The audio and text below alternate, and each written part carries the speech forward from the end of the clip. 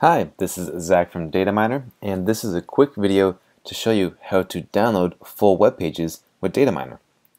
So, as you can see, we're on the Dataminr sandbox, which is a place where you can practice Dataminr, and we are going to first scrape the URLs of every individual profile, and then using one of Dataminr's awesome functions, we are going to actually download the entire web page or the entire profile of each individual. So let's get started. To do that, we're going to first need to capture the URL of every profile. So to do that, just go to the top right corner of the toolbar, select Dataminr, and then we're going to go down to Sandbox Search. So this is the recipe that will extract all the URLs. Awesome, there you go. Now as you can see, we have the URLs for every profile. And if you wanted to, you could do pagination, which will just click to the next page and scrape even more. But for this example, I think 5 is fine. So at this point, we're going to download this information. Press download, give it a name, press save. And now that we have that, we're actually going to go to another portion of the Dataminr extension. This place is called Collections. And to get there, all you have to do is click in the bottom right corner, press Collections. And now we are here, and this is a portion of the Dataminr extension where you can do all the additional functions. So as you can see on the left, we have the jobs, but we're actually going to go to an older portion. You can see up here on the top right, it says switch to old version.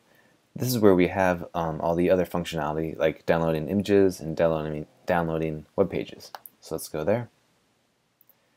And now as you can see, we have, first, what we need to do is upload the information we just downloaded. So to do that, just do from CSV, and then select the URLs that we just downloaded, and press open. And now that we have this information, the next step would be to create the job. So let's go to the top and click Jobs. And then since we're going to be downloading the web pages, we'll do Pages as the type of job. And now we'll just fill out the appropriate fields. The first one, Collections, is where the URL lives, so that's going to be in the URL CSV. Then column number is where actually within the CSV the URL lives.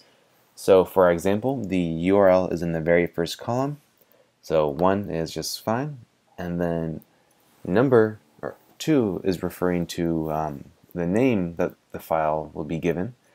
So anything in column 2 will be the file's name. And I think right now we have the individual's name, which is a very good file name. So let's stick with that. And then download folder name is just the folder that everything will get downloaded into. So I think pages is fine. And number of pages is essentially just how many pages you want to download. I think 3 is a good example. And then wait time between downloads is just the amount of time that Dataminr waits before scraping, to make sure that the page fully loads, just to make sure there isn't any error when performing the job. All right, so now that that is all filled out, let's just press start and watch it happen. Now as you can see, we've gone to the first profile, and soon Dataminr will download it.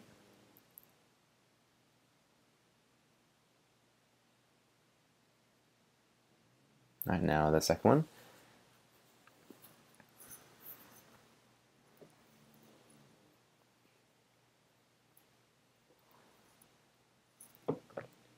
Awesome, now our final one.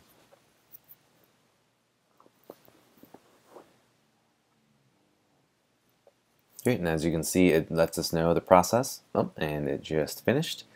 So now that those are all done, you can just go to wherever your computer downloads files. Mine is in the download folder, so I'm going to open that up. Oh, no, that is the wrong one. So I'm going to open that up, and as you can see, we have the Pages folder right here. So I'm going to open that up. So open in Finder. And now as you can see, we have the three pages downloaded. Something else I should point out is that just due to formatting, we actually download the images or the pages with a certain naming convention. As you can see, it says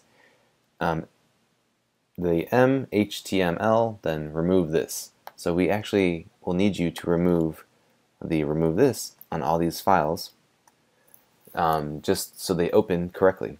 And there are a few different ways to do this according to your computer.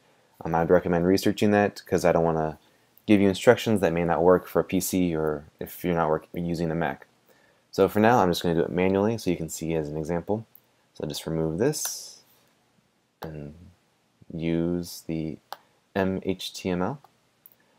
And then we're going to just right click, open with Google Chrome. And as you can see, we were able to successfully download the full web page.